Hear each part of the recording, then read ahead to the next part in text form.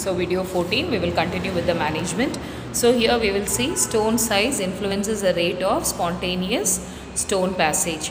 So what happens, the big amount of the stone, it actually block the the passage. For example, up to 98% of small stones less than 5 mm 0.2 in diameter may pass spontaneously through urination. If the stone is very small, automatically it will enter the passage without any blockage. It will come out of the ureter. Okay, and then spontaneously through urination within 4 weeks of the onset of symptoms. But of larger size, if it is of big size 5 to 10 mm, then less than 5 mm it comes out through the urination. But if it is large, which is about 5 to 10 mm in diameter, then the rate of the spontaneous passage decreases to less than 53%. Then you can see the pain management. So management of pain, we know that patient will be having renal colic, so NSAIDs or opioids can be given to relieve the pain for the patient. Orally administered medication are actually very less effective, which causes or less severe discomfort, or effective for less. Okay, if the pain is less, then oral medications are fine. Otherwise we have to give antispasmodics. They do not have any further benefit. So sometimes we can also give them IM injection. If the pain is very severe, we can give them IM injection so that the pain will subside. Then we see about expulsion therapy.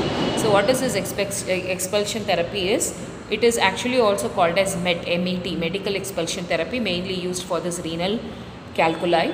So without surgery, the doctors will prescribe certain medications which will automatically expel the stones from the body. Okay, so the medication may pass through the stone spontaneously without the need of surgery. So the use of medication to speed the spontaneous passage of stones in the ureter is referred to as medical expulsive therapy. It is also called as MET.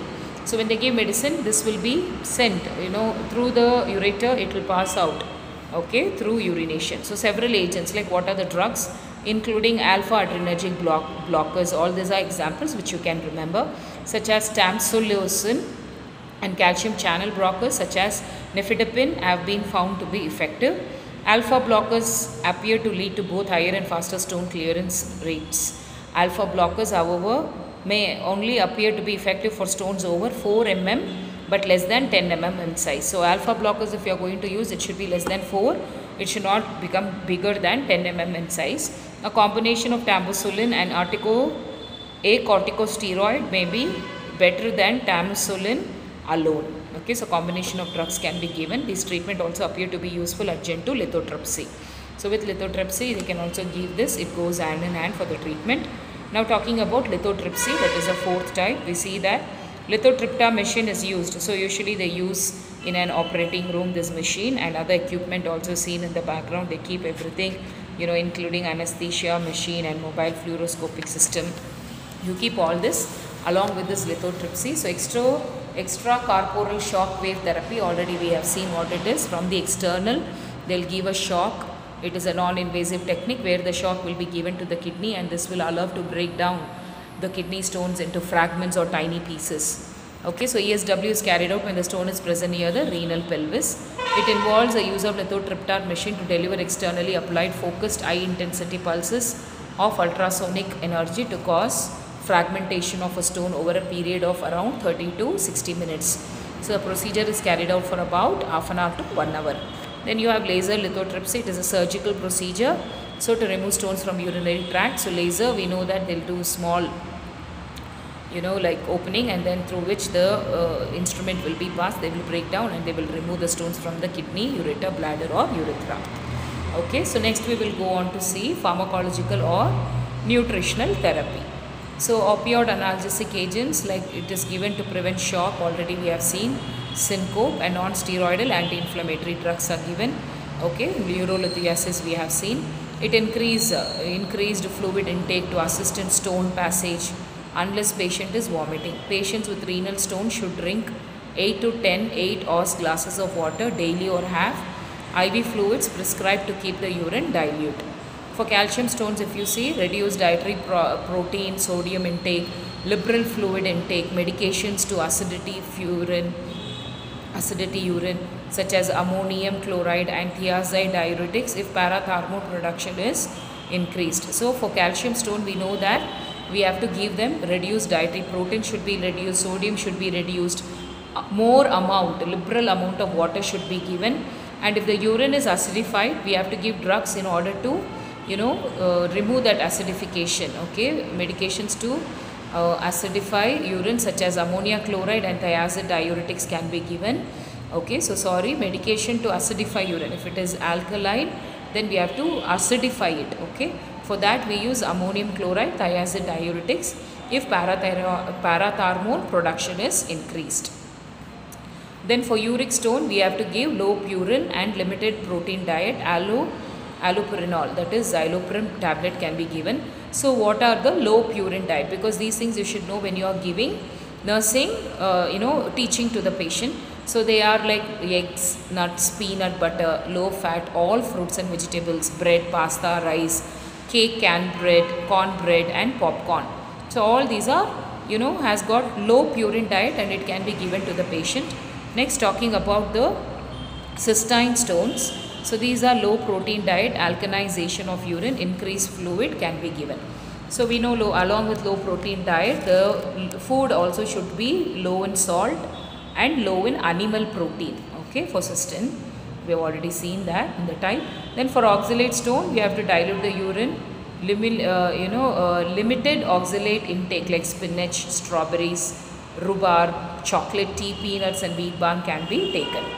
Okay, then stone removal procedure.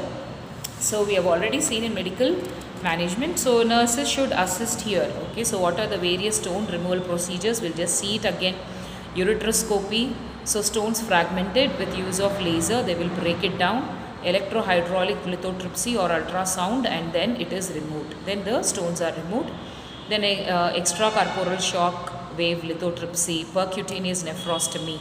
Okay, so it is surgical procedure where you do opening in the kidney and then you remove, or endourological methods. Already we have seen it is an invasive, small invasive surgery or procedure where the fragmented stones will be removed. Then electrohydraulic lithotripsy. Okay, then we have seen chemolysis. Okay, stone dissolution through the medications can be given. Alternative for those who are poor risk for other therapies. When other things they cannot undergo, they can undergo this or easily through the medication. Drugs, they will try to dilute it. Okay. Then you have surgical removal is performed only in 1 to 2% of patients. Surgically opening up and removing, it's rarely done. Okay, it is about only 1 to 2%. Now coming to nursing process. So assessment, we know that we have to assess the pain, discomfort. So based on this, you should also formulate nursing diagnosis. So assess for pain and discomfort including severity, location, radiation of pain, CVA angle. Assess for associated symptoms including nausea, vomiting, diarrhea, abdominal distension. Then observe for signs of urinary tract infection like chills, fever, frequency and hesitancy and obstruction, frequent urination of small amounts, oliguria or anuria. Then you have to observe with, oliguria, less than absence of urination. Anuria, oliguria is less than 500 ml per day. So measure all this. So we have to look out for urine for blood, any strain of stones or gravel stones or like sands if it is present. Focal history we have to collect about the urinary tract stones. Okay, and current episode and measures to prevent recurrence. Assessment, all these. Then relieving pain as per the medication already we have seen, you have to administer. IV or IM can be given. So mostly oil injection, pain injection will be IM. So that has to be given. NSAID, opioid we have seen, give them good comfort, relieve the pain. You have to monitor if the patient is comfortable. Then monitoring and managing complication. So make sure that you give fluid intake, ambulate the patient, IV fluid, intake and output chart should be given. Vomiting if they are doing, then we have to check. Okay, then we have to ambulate. So that moving of the stone also is done through the urinary, moving the patient, asking the patient to walk. Okay, urinary tract, strain urine through gauze. We can take, when the patient has passed urine, we can strain it and we can see if there are any stones, crush any blood clots present in the urine and inspect sides of urinal and bedpan for clinging stones. So you can report to the physician, and in the front of the physician, as per their order, we can carry out. Instruct patient to report decreased if they have bloody urine, fever, pain, any signs they have to inform immediately. Then instruct patient to report any increase in pains. All of a sudden, again, if they are developing any pain, they have to report immediately. We have to monitor the vital signs for early indications of infection. Okay, and then infection should be treated with appropriate antibiotic should be given. So teaching points, we have to tell them, explain the cause, why it has caused, okay, and how to prevent it again. So there are more chances to prevent again if they do not change their lifestyle, eating habit, drinking fluid. Okay, so all this has to be re-emphasized to them. Encourage patient to follow regimen to avoid further stone formation, including maintaining a high fluid intake. They should take more of fluid. They should excrete urine for 3000 to 4000 ml of urine every 24 hours. Then recommend that patient have urine culture. So urine culture should be done 1 to 2 months. Recommend them that recurrent urinary infection, if any infection, any discomfort, they have to report it to the hospital immediately. Then encourage increased mobility, they have to pass. Then tell them to avoid vitamin D, because again it absorbs calcium, right? So it can lead to stones. So patient, if had surgery, instruct them signs and symptoms of complication which has to be reported to the physician. They have to come back and report. Emphasize the importance of follow-up. They have to come to assess kidney function to ensure eradication of removal. Everything is done or what, that has to be told to the patient and family. If patient had ESWL, okay, lithotripsy, then in this condition we have to encourage for them to take more of fluid, assist in the passage of stone fragments, inform the patient to expect hematuria and possibly bruise. So after the procedure, immediately they will have hematuria, bleeding will be there. We have to inform, because in the urinary catheter, when it is passing into the urinary bag, they should not get scared, okay, where the fragment also will come outside.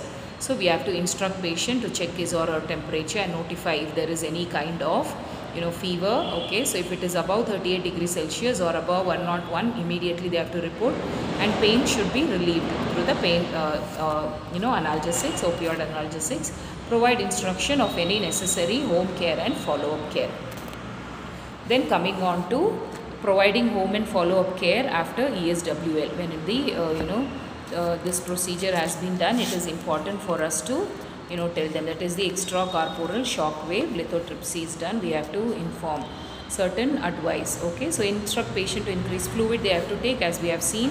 So passage of stone fragments may take 6 weeks to several months. Sometimes few stones might remain and it might take some time to come. So it is important for them to drink lot of water. If they are not undergoing a procedure where the stones will be removed into, if that is not done, then they have to make sure that they carry on.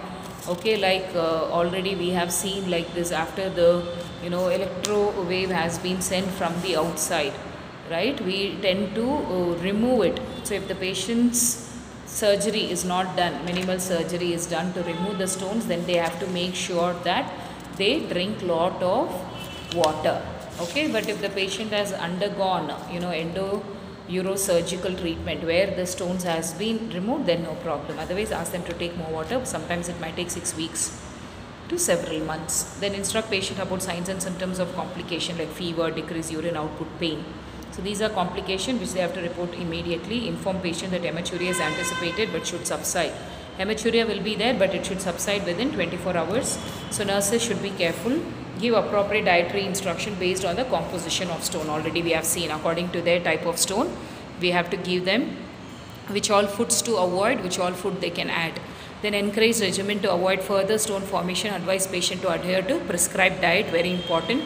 Fluid diet, very important. Teach patient to take sufficient fluid in the evening to prevent urine form becoming concentrated at night. So by evening itself they should take more of fluid so that the urine does not become concentrated. Next, you have continuing care. So closely monitor the patient to ensure the treatment has been effective and that no complications have developed. So make sure that no complications has developed. Assess the patient's understanding of ESWL procedure and possibly they teach them how it happens, how long you have to take care, when all will be the hematuria, for how many days, what could be the complication, teach them the risk of recurrence. Then assess the patient ability to monitor urinary pH and interrupt the results during the follow-up visits. So you should be able to tell them, that pH, because acidity again if it is alkaline, it is good that it has to be maintained. It should not become too acidic or too alkaline also. So it should be in the normal pH. So we're telling them that has to be checked, monitored. Then ensure the patient understands the signs and symptoms of stone formation, obstruction, infection, all the complication, teach them. Then if medications are prescribed for the prevention of stone formation, explain their action, importance and side effects to the patient. So this is all about the continuing care teaching that we will give to the patient. So we have done with renal calculi. So 2 videos for renal calculi.